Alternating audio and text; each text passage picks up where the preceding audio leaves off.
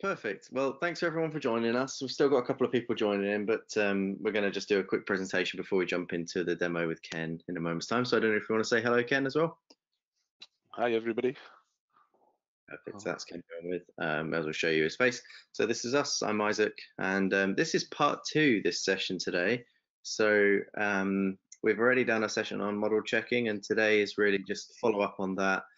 And we'll get into a little bit about what's left in the series, what we're planning on doing through the summer, and then what we're going to do as we head back into September, October time for this series as well. So yeah, thanks for all those for joining us again. It's nice to see your commitment to the cause. So today we're just going to talk about what the first session was for model checking. We're going to take another look at the feedback survey forms just to see what's changed and what everybody is still keen to see. And then we'll go into the demonstration, really, talking about what are the next steps when it comes to model checking, what our future sessions are going to look like, and then we'll have a little Q&A as we work our way through. So the first thing just to quickly mention to everybody is that throughout this sort of break, so we've got this session now, and then they've been running fortnightly. So we've got another session on, I think, what would be the 1st of July, which the details to be confirmed in this presentation, so don't worry. But that's on another subject I'll get into. After that, we have got a bit of a pause from sort of the 1st of July through to the 1st, or whenever it is in September, early September. So what we're going to do is we're going to run a series of webinars through that period, and they are going to be repetitive. So they're introductory workflow sessions, like the first one that we did at the very, very start of this workshop series. But in case you've got new people that want to just look at what Solibri is all about, if you want to have a look at the kind of bigger picture with us again, and just sort of restart that process or get other people on board on the journey. So they are going to be repetitive, so you would only really in effect need to join one, unless you wanted to. You're welcome to. But all of those that have registered for this series, then a quick question for you is just to say, would you like to be automatically enrolled into the next sort of series that are going through? It would just be one of those sessions. So the first one in effect towards the end of July. So if you'd like to be automatically enrolled, so you don't save yourself the hassle of having to re-register, then just let me know, and I can get you registered on for that. You'll also then receive a copy of the recording that you can share with people, but I didn't want to automatically enroll anybody if it wasn't something of interest to you. So thought I'd put this poll out there. We'll just wait another 30 seconds so that we can get all those answers. So the last session, which I'm getting into a little bit more detail on in a little while, is on the subject of Kobe, just for reference. And then the series, this sort of introductory webinar that's probably going to run every 2 weeks, if not every month, through July and then August. So there's not going to be many of them, but possibly somewhere between 2 and 4 before we get back into September. So thanks for answering all of that. And I'm just going to close this poll down. So the general sort of gist, as far as I can see, is that the majority of you would like to be there. So thanks for that. I will consider those that have said no and make sure that you're not on that automatic enrolling list, but you're also welcome to join if you change your mind. So running into it, so part 2 of model checking. So just to revamp on what we did before, just in case those that are with us today weren't on that previous session. So we spoke about the variety of ways in which you can check for, for issues and just check models in general, whether it's visual, whether you're searching for things, whether you're utilizing Solibri's rule sets, which we went into detail on. The main focus in part 1 was in and around the rule sets, which was Ken's sort of demonstration really broke into a lot of that. So we also then spoke about how beneficial they are, whether it's checking for your building standards, following company practices, internal costs, mitigating sort of laborious tasks, risk, lots of different benefits for being able to optimize and automatically sort of generate this workflow of rules for your company. So naturally, there's sort of combination between both geometry and data. And we've looked at a little bit on what that sort of comprehensive library is of the rule sets. I mean, you can see on the right-hand side a good summary of just a lot of the common rules that you can use. In addition, we've also spoken about the value of finding them as early as possible, and naturally, cost is the huge saver there when you find issues before they get to site level. So the previous video, if you are interested just to go back and view that one again, can be viewed on our YouTube playlist, and everybody that has registered for these webinars will have a copy of that. So feel free to jump back onto YouTube and watch that, and then watch this one once you're done. And as I said a minute ago, we did receive a lot of queries about Kobe and wanting to get into a bit more detail on how the extension works with Solibri. So we've heard you, and that's going to be our next session. So it's going to be with another chap called Simon Gilbert, who's our technical services manager, and he's going to be hosting a demonstration of just how that works. And we will do our best to squeeze that into a 45-minute window for you. So just very quickly recapping on the recent survey sort of feedback here. So we've done information takeoffs, we've done classifications, we've done sort of the first part of model checking. We have touched on a lot of these other subjects, whether it's looking at the rule requirements in terms of the parameters of those rules. We haven't spoken about model comparisons and revisions yet, but that one might well be our first session when we come back in September, and Ken will explain a little bit why, based on what he's going to showcase today. Today's really going to be in and around the communication element of what you're finding in those rules. So what are we doing with the information that we've got? What are we doing with the problems that we found? How can we communicate and collaborate with other people on a project? But when it comes to the ability to federate models, again, this is the sort of stuff we've touched on. So exporting to IFC will be in maybe another subject that we come back to in September, hopefully in early September with you guys as well. So this is today, and we're not forgetting about the rest. But there was also a curiosity. There's always a curiosity about in-depth sort of training as well. It just goes into detail on all of this more. So I won't read all of this because we show this every week, but there still are those courses available in July and then in August. What you get as a part of those courses is seen on the right-hand side of the screen, and there are still a few spaces remaining. So if you are keen to join these, do let me know and get you booked on, and it'll be great to see you there. And you'll have a familiar face, hopefully, with that training. With Ken, I think Ken's going to be there as well, just as one of the facilitators on the training course. But nonetheless, you'll go through this full certification process too. So part 2 of model checking. Now we've shown this workflow every time because this is a sort of big picture when it comes to Solibri, and I'm not going to read through it every week, but this is the sort of gist of what we've done and what the whole picture is within Solibri Office. And today we are honing in on communications. So how do we share reports? How do we communicate our results? What is BCF Live Connector? What is the new communication for the way in which we want information to come back to us when it's been fixed and those issues are no longer existent? And then to repeat that sort of big bubble picture of importing and federating our IFCs, updating them, working our way through the classifications to recheck if the components need to be re-identified if there's problems there, and then the full on rules to check for issues as well, right through to information takeoff at the end when everything is okay and everything is fit for purpose and we can start to use the information and the models that we've got and be confident in what we're dealing with. So this is where we're at today. So that's everything from me for the time being. I will come back to me a little bit later, but it's over to you, Ken, really. Okay, cool. Let me grab the screen.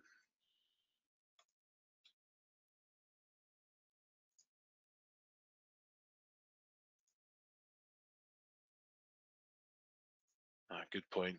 Want me to share with you? Yeah, go on, because this has done something strange. No worries. I'm just sharing it with you now. That's it. Perfect. Thanks. No problem.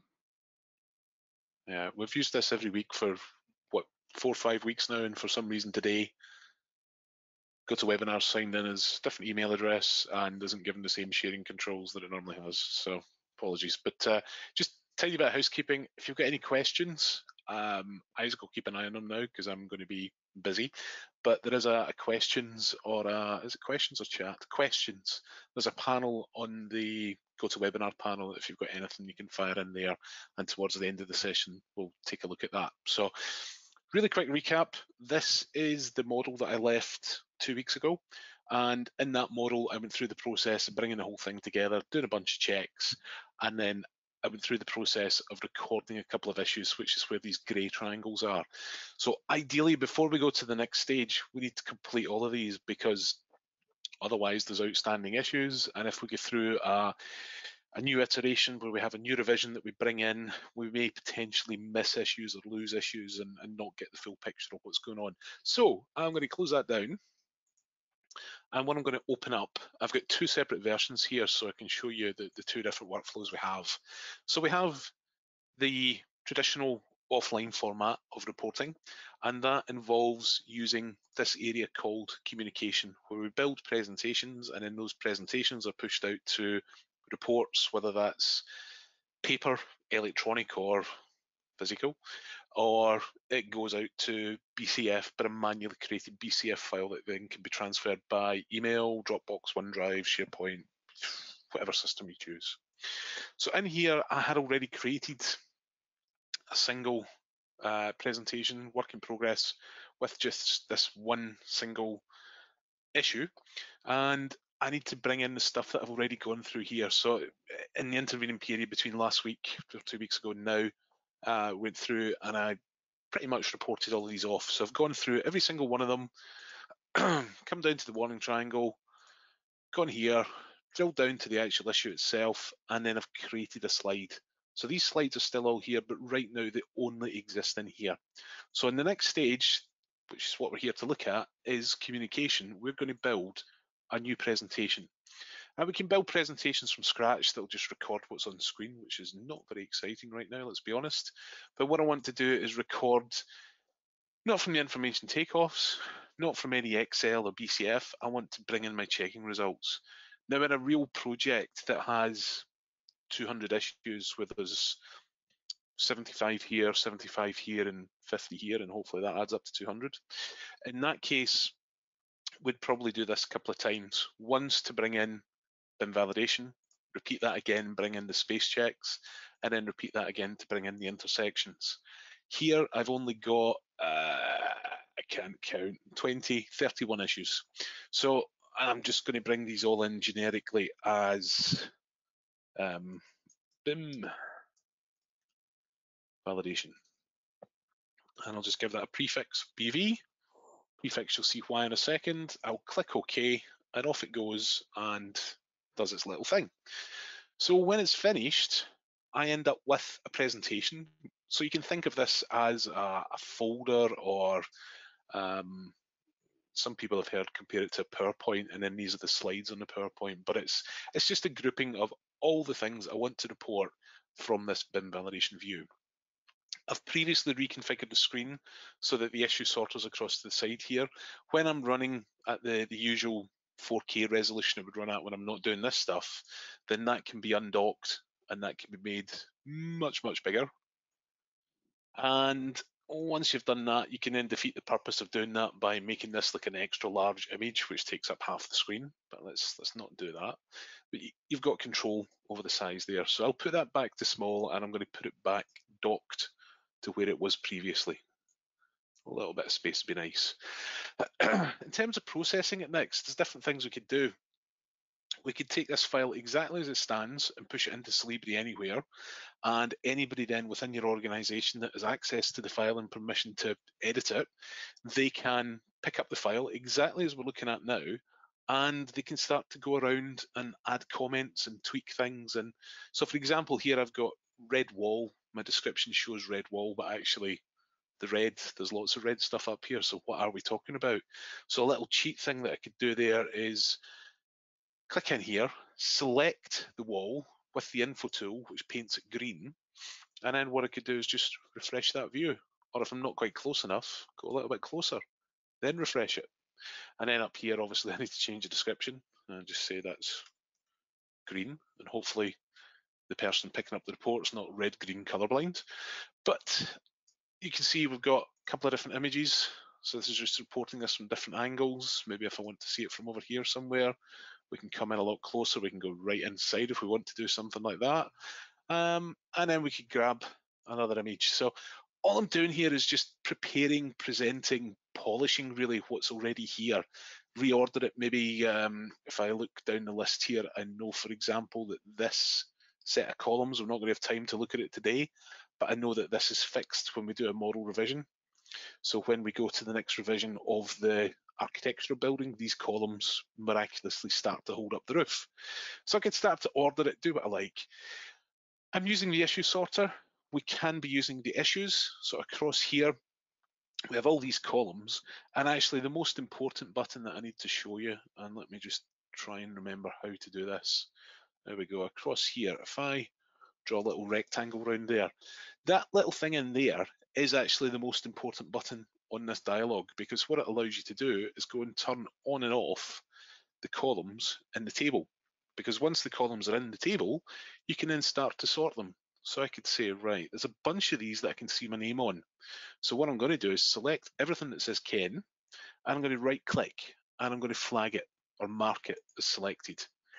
Once it's flagged, if I come back across here, and this time use a different button, this little flag button here, then what I can actually do with that is just click, and that will isolate. So I'm now only looking at the 4 items that are relevant to me. So rather than spend time wading through 200 issues, I can focus on the 20 or the 50 or whatever number it is that's important. If I want to further organize this, we can move things like there's a modification date. So that's listed right now from oldest to newest. If I right click, we can change that order so it's the newest stuff on top.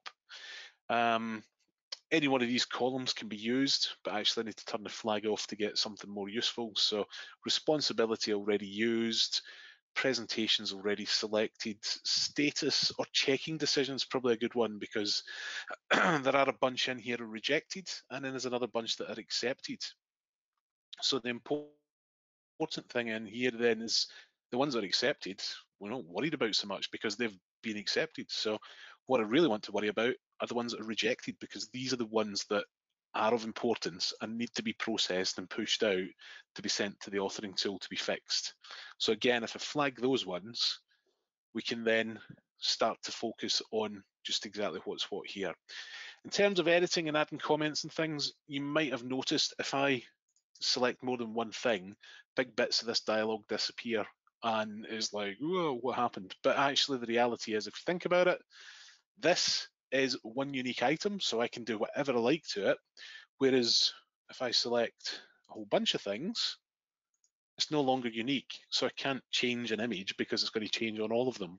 But what I can do is say, well, let's actually, these issues I've selected, let's give them a priority and say these are, oh, so I'll add that onto there. That adds it to the priority field across to the side. So I can then use that as well. I can bring that across, sort it by priority. The issue type is error for all of them. Might be it's just for info. And maybe the tags that are on there, I want to add an extra one and just put that on in addition to that. So we've got controls that we can modify multiple things at once, or I could just add a comment to lots of issues at the same time, preferably without the spelling mistakes. There we go. So we can do all that sort of stuff, but that's all just about organizing, polishing, preparing, and getting it ready to report. The report bit is a critical part because that's what then pushes this whole thing out. So irrespective of what's selected, what's flagged, what's not flagged, I hopefully have some stuff that isn't flagged. Yes, I do. What I'm going to do is go and click this little report button up here, because that's what pushes the whole thing out to the outside world. So if I click report, it gives me a big old dialogue here. I can choose to report only everything, or not only, but everything. Or I can choose to report only these ones that are flagged. So that's the ones with the little flag symbol down here.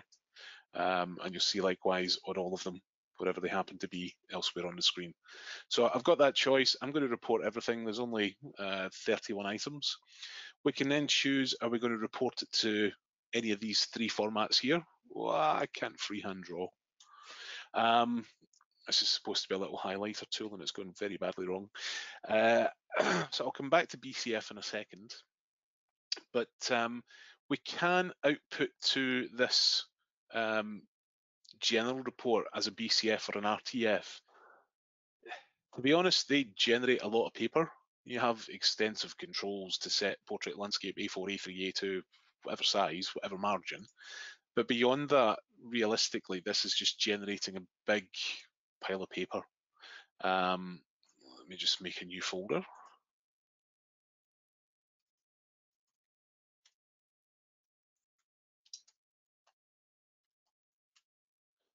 So if I save that,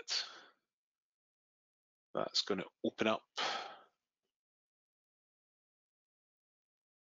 sometime today. There you go, our BIM validation report. So I can see who did what, when they did it. The downside of this is, I mean, it does exactly what it says on the tin. It produces a PDF and it lists all of the report and everything else. But as a PDF, it doesn't give you the control to give it branding and give it any sort of corporate identity. So it's useful to generate lots of paper quickly, but if you want to brand it, it's not so good. So if I report again, I can do the same thing to RTF. We should put a poll up now and this will tell us everybody's age. Who knows what an RTF file is? Do you know what an RTF file is, Isaac? Oh, he's gone all quiet on me. Text Word document.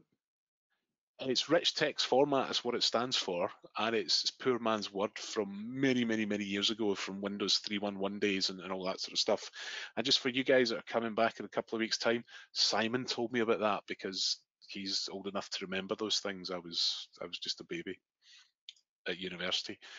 But anyway, RTF is one step.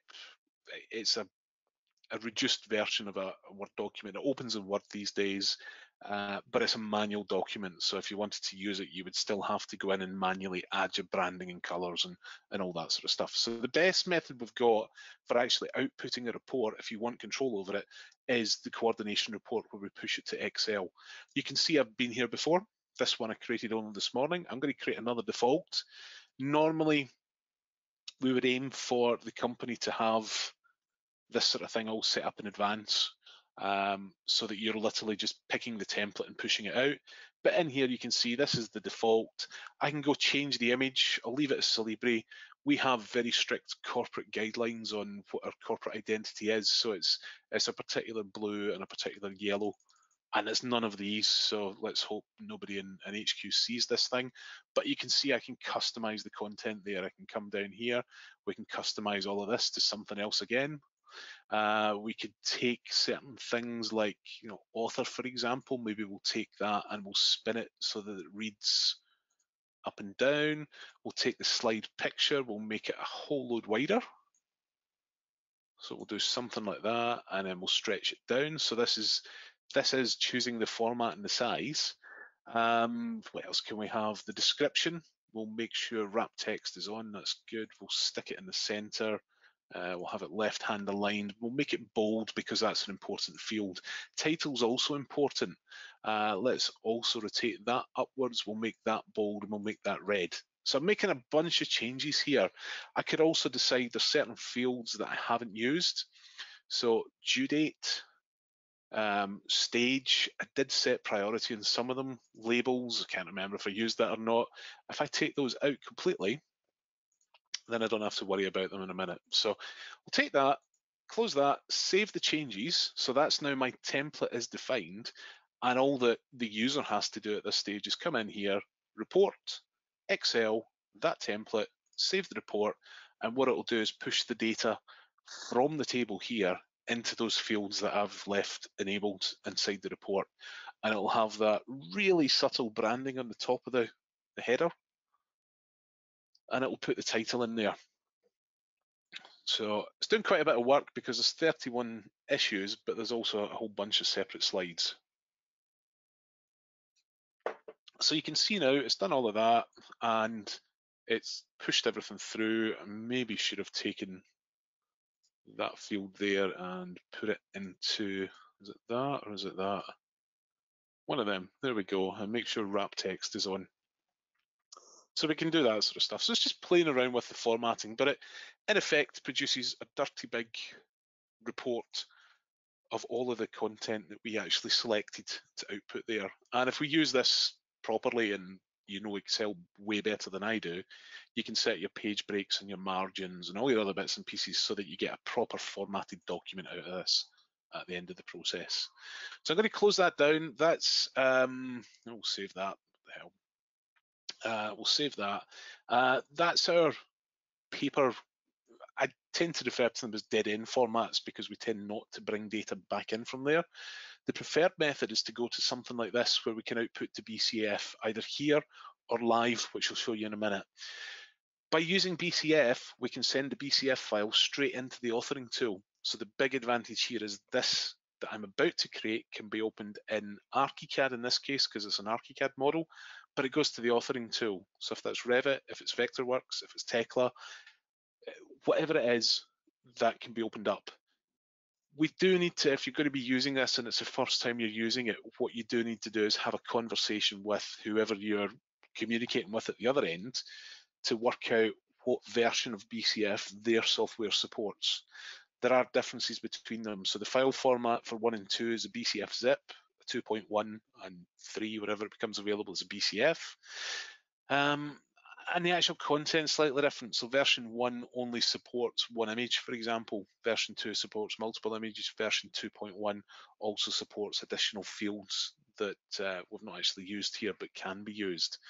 So I'm going to go for version 2 purely because when I write this out, it's going to show me the file, but I've got a little free BCFer piece of software that allows me to actually open it and just show you what a BCF file is, because we talk about them and it's the backbone of what we do. It stands for BIM Collaboration Format, but what it means is it generates a report, and for each issue that we find and report in Solibri, now let me find the one that's got loads of images, I suppose it was that one there. For this, it gives us the title. In fact, it's now a green wall. I've got the description that gives me all the stuff generated from the rule, so that's a one click to produce that. And then it gives me the images, and these are just PNGs that I can open up and you can see them. So it's just a snapshot, literally, of what's in there. Any comments and everything else are included with that. If it's attached to the image, it goes with it. All of this sort of stuff. So you'll see that was added to that particular image. So there's a whole load of stuff in there, but that's very much the offline format of what we produce and what we output. Once we send it out, that's a different thing because we're sending it out to the authoring tool to go and have issues fixed.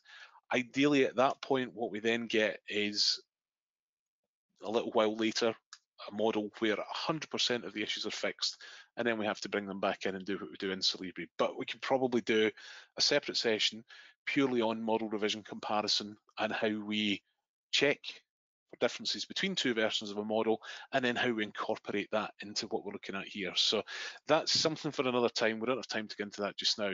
What I am going to do though is just save this as it stands so it remembers what I have done. And then I am going to close this down and I'm going to open up this live version. It's just a different version of the file that I've not messed around with. This time, what I'm going to do is I've got my checking results and I've actually already created a whole load of slides and things in here. And I'm going to just very quickly create a new presentation from BIM Validation Architectural. In fact, let's do it general space check.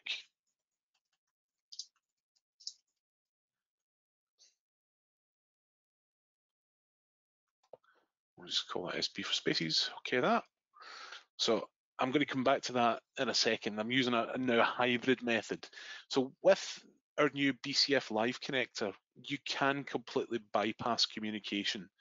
Some people still like to use this because it gives you the ability to gather and process, tidy up, polish your reports or polish your presentations before you push them to the web. But it's entirely up to you. You can go straight from checking, you can go straight to Live Connector. But the first thing I need to do is actually make the connection. So we come into the BCF Live Connector and we switch it on. And once it's switched on, we then choose who we're going to go with. So I have a test account on BIMTrack. So we click that and I use this assist webinar. And you'll see that started already and it's importing 11 issues. 21, can't count. There's 11 that I'm about to import. So that connects and it just checks how many's there and then it starts to download them. It does them in batches of 5, so there's never an absolutely massive 200 megabyte download. There'll still be the big download, but it does it in stages so that you're not sitting there wondering what's going on with it. That then shows me what's on the server, shows me what's live on there. I can actually see it's part of the Solibri Assist Hub and it's called the Assist Webinar Project, and I can see what's in here. So the content is similar to what we have in issue details, but it's a different format because it's BCF Live. So we can see here, we've got the title, we've got the description, we've got the other bits and pieces. We can add new images, we can look at different snapshots, we can do the same sort of things we had previously. There are a few differences because this is connected through the cloud to the server and the server uses the BCF API standard. There are certain things they behave differently. So for example, the section planes are visible right now, and that's because BCF API doesn't know what a section plane is. It's not something that's supported by the standard. So that automatically switches on. I know the developers are looking to address it in different ways and have controls so that we can control it, but right now if we see that, we just have to press T to turn them back off again. Similarly, if I was to add any markups and use nice big bright bold yellow lines or any color at all, when the markup goes through the transition out to the cloud and back again, the BCF API doesn't store any data in relation to the line thicknesses of the colors, so everything comes back hairline and red. So it might look different. It's not actually a fault, it's just a limitation of the standard. But without that standard, we couldn't use the system, so it's catch-22.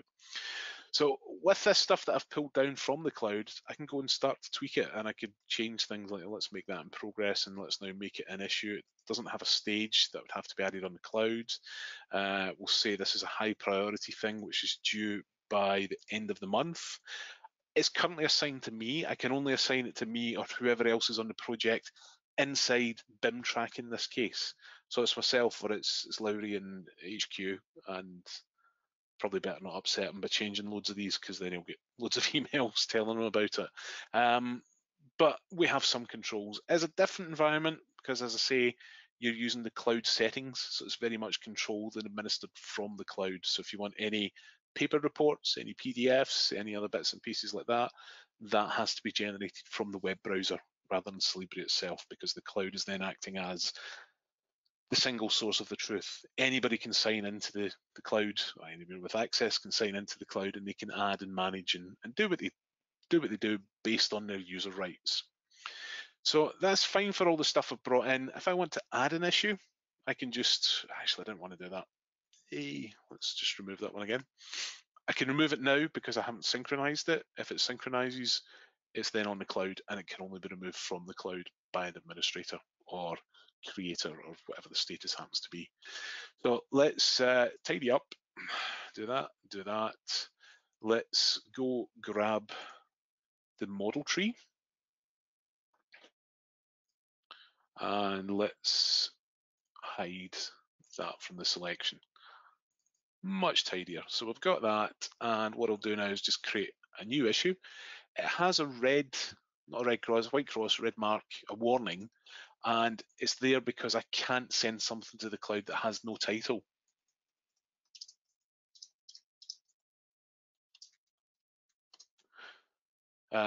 So that was good. I don't know what I pressed there. Oh, too late. Sent it. So this is organized by modification date. So I can change that. It's the top one. I managed to, what did I do? Default view, that'll do me. We can say it's in progress, it's for comment, or it's a request, or whatever it happens to be, so I can tweak it, but you'll see it's now currently syncing, and if we give it like 5 seconds, click on something else, then it's actually gone and processed. So that's finished and that's sent to the cloud. The other thing I can do is actually import either from something that's selected inside the presentation, either selected issues or marked issues. I don't have any of those in here, but what I can do is from the checking results, go and grab, let's just take that one, the intersections between architectural components. So we grab that. Again, there's slight differences because we're now using an open standard and we're connected to the server, then the values here need to correspond to the values we have in Solibri. So an error, BIMTrack calls an issue. Assigned to, I can only assign it to named people on the project, so myself or Lowry. For something like this, it's just a generic thing, then we just leave it as undefined. We could put additional tags and comments on if we want to mark it for architectural. But I've gone and done that, and you'll see it's now got a little triangle in here. So it's currently syncing. It has sunk, synced. What I can do is actually double click there, and that'll take me back to the results and show me where they are. Because another way that we can add slides is in here. We then have this extra column appear because it's got a live link. So this shows me the BCF Live slide. And what I can also do is add a slide at any other point. If we just do something like that, it's an issue. Thank you very much. And this is now capturing. It's the same one, so I won't bother going through the whole process, but we can do that sort of thing as well. So there is a different way, there's a different process and a different workflow of going about that. But in essence, that's how we can also communicate live with the cloud-based system. If I was to go to BIMtrack now, and it just so happens I was in here earlier today, if I look at issues, then this is probably the very latest one that I just sent up. Yeah, it was, and I don't think, did I give it any details? Possibly not, but you'll see there's other bits here that we can go in, and if there's a particular group, like this is ARC, or team innov, whatever that is, notify, I can put notifications on, I can do different tags. That I'm not going to get into great detail because that will vary wildly from project to project, depending how it's configured, from system to system, whether it's BIMsync, BIMtrack, BIMcollab, Aconex, StreamBIM, and another one that I've forgotten right now, so terribly sorry whoever it was, Trimble Connect, there we go. It will vary from system to system because they've all got the different interface. It's a bit like Mac OS and Windows. It's that sort of thing. So that pretty much is a rapid run through the communication process and how we send things out. As I say, in the next session that we'll pick up after the summer, we'll be picking up from this point. So we'd be playing a little game of, let's pretend that we've sent this out to the various different teams for them to make their changes to the models. They'll then return the model, and what we'll pick up in the next session is, once we've got that return model, what we actually do with it to process it and push it through. So there we go. I see there's a couple of questions. Yeah, Was there cool. anything else, Isaac? Did you pick anything else up? No, but I thought we've got a couple of minutes actually left of the demonstration. So one of the questions is sort of tailored to model revision management. So I did reply to I it, can see but that. we Yeah. might want to elaborate a little bit. So I'll read it to you. So are there any rules in Solibri that you can compare the attributes of two IFC models? If yes, could you please advise which rule number it can be referred to? So I thought the best one is 206, which is model comparison, right? Given that they are I the have same. no idea what the number is. Yeah, certainly the model comparison rule. I'm the world's worst for remembering combinations of names and numbers. So let me just save this and go back into the first one. I'll close that connection. I did look at the library to find 206 as the number. I have no idea what the numbers are. I know 222 is component distance. Rule number 1 is general intersection rule, and now I've run out of numbers and names. But the reason I come back in here is this particular model, or this particular session, has the BIM validation architectural role set. So this is one of the example roles that ships with Solibri. I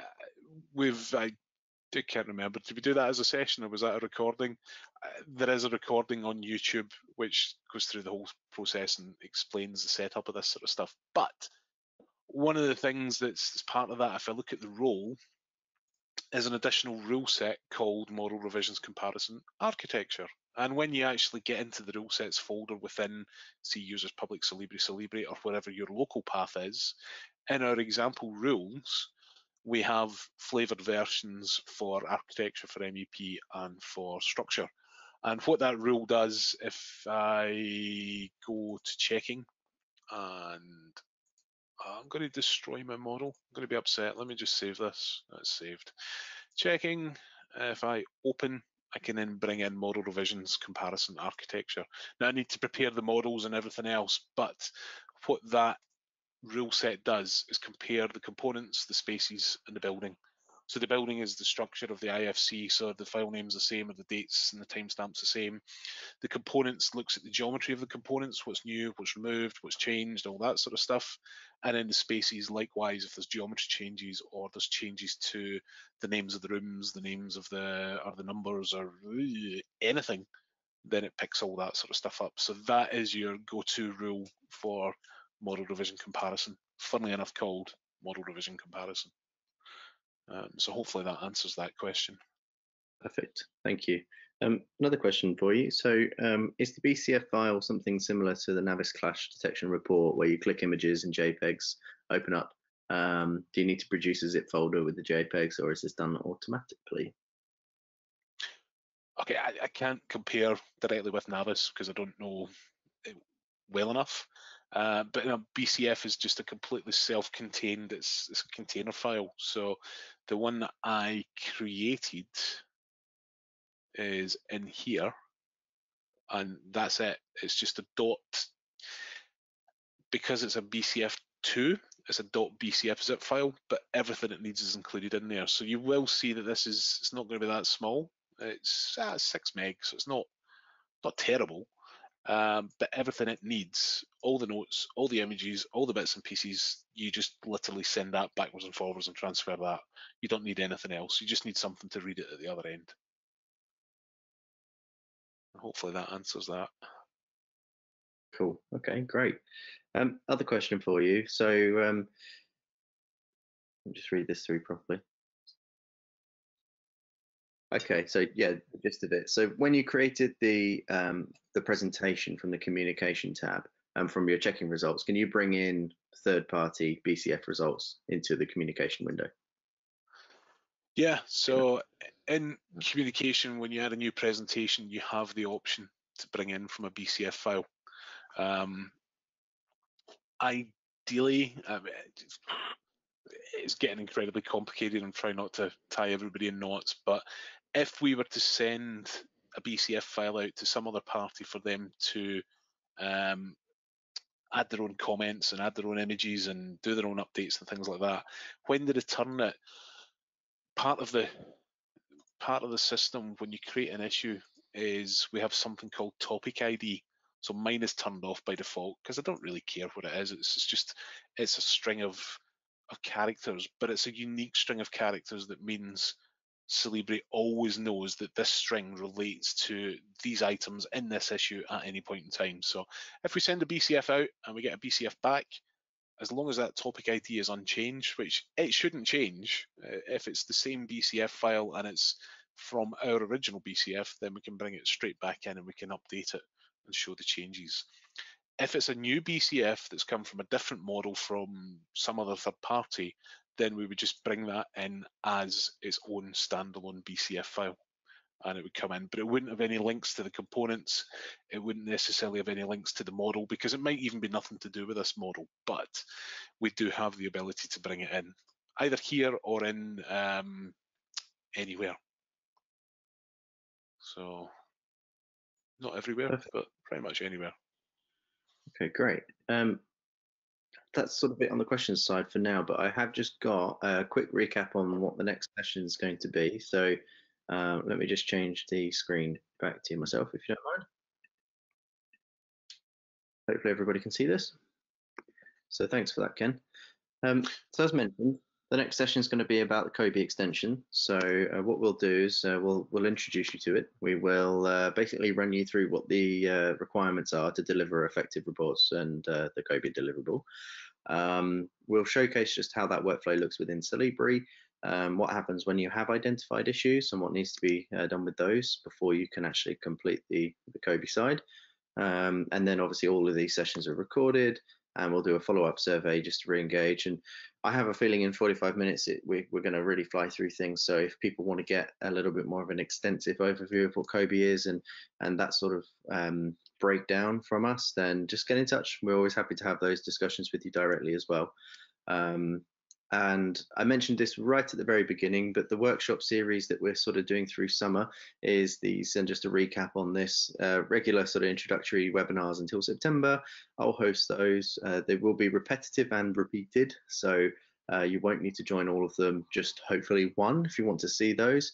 And then in September, Ken and I will be back on it again on tour, doing the workshop series on new topics, factoring in things like exporting to IFC, federating models, might be something along the lines of the solution center, basically all the things you see on the screen. So the next session is on the 1st of July at 2 o'clock, same time. You've all been registered for that, so you should see some reminder emails popping through your inbox for that. And just another quick reminder that our classroom courses are still running through July and August. We'll do more in Q4. But thanks everybody for joining us today. If anybody has got any other questions, I will stay on the line just for another minute or so and happily answer those. And if you want to get in touch with us directly, just drop us an email, get in touch, and we'll do what we can to help.